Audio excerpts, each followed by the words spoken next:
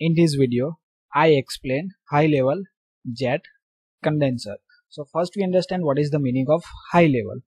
High level means the height between this cooling water in a cooling water tank or a pond to the top of the condenser is greater than 10 meters. Okay, so earlier in last two video I explained the low level parallel flow jet condenser, low level counter flow jet condensers. Okay, so in a low level the height between the top of the condenser and water level in a cooling water tank is less than 10 meters, but here height is greater than 10 meters. Okay, so here you see that the water level in the condenser and the water level in the hot well, this height is equal to 10.34 meters. Okay, so by default the height of this water level in a cooling water tank to the top of the condenser is greater than 10. It is called as the high level. What is the jet condenser? The steam from the turbine and the cooling water is directly mixed. It is called as the jet condensers. So first we see the various components of the high level jet condensers. So this is the condenser cell. This is the tailpipes. Okay, so in a low level there is no tailpipe is there, but in a high level we use the tailpipes. From these bottom parts of the condenser cell, exhaust steam from the turbine is enter. Cooling water is sprayed from the top of the condensers. Means this is the type as the low level counter flow jet condenser, because the steam and the cooling water is move in opposite direction, so it is called as the counter flow. Okay, but the height is the greater, that's why its name is changed, that is the high level jet condensers. So here condensate and the cooling water is collected, so it is the condensate and coolant. This is the hot well. So from the hot well water is supplied to the boilers.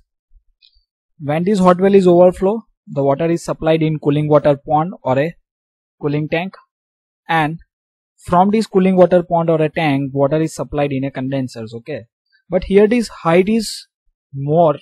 Okay, means here the vacuum produced is not enough to suck the water. Okay, so we need to put the cooling water pump here, and at the top part of the condensers we need to install the air pump, so air is removed from here. So another difference compared to the low level, so in a low level jet condenser what we put at the here we put the condensate extraction pump. Okay, so here condensate extraction pump is not there, and in a low level here we are not use the pump, but in a high level jet condenser we need to use the cooling water pump. The arrangement of high level jet condensers is shown in a figures. So this type of condenser is also called barometric jet condenser, since it is placed above the atmosphere pressure equivalent to 10.33 meter of water. So here you see this, the condenser is put at a 10.34 meter height. It is equivalent to atmospheric pressure, that's why it is called as the barometric jet condensers. High level jet condenser is provided at a high level with a long vertical tailpipe of length of 10.34 meter above the hot well. Means from the hot well the condenser is installed above 10.34 meters, and condenser and hot well is connected by using this tailpipe. The exhaust steam enters at the bottom and flow upwards and meet the downcoming cooling water in the same way as that of the low level jet condensers. So here you see at this bottom part of the condenser the exhaust steam from the turbine is supplied, and this steam is moving in the upper directions. From here the cooling water is sprayed. Okay, so this cooling water is moving in the downward direction, so it is called as the counter flow. So when this steam is come into contact with the cooling water, steam is start to condense, and the condensate is collected in this bottom parts of the condensers. Now before moving ahead, I request to like the video and subscribe my channels for watching the more video related to power plant engineering and other subject of this mechanical engineering. For the power plant engineering, various link is provided in descriptions as well as in a car. The condensate and the cooling water mixer is automatically thrown away by gravity without the use of any extraction pump due to existence of the barometric leg or a tailpipe. So in a low level jet condensers below the condenser we need to use the condensate extraction pump. Means condensate is extracted from the condenser by using the pump in a low level jet condenser. But in a high level jet condensers we not need to use the pump. Here you see there is no pump is there. This condensate or a coolant is directly coming the hot well. But in a low level jet condenser we need to use the pump to empty the condensers and supply this water to the hot well. A separate pump is needed in this condenser for supplying the cooling water to the condenser because of this height of the cell.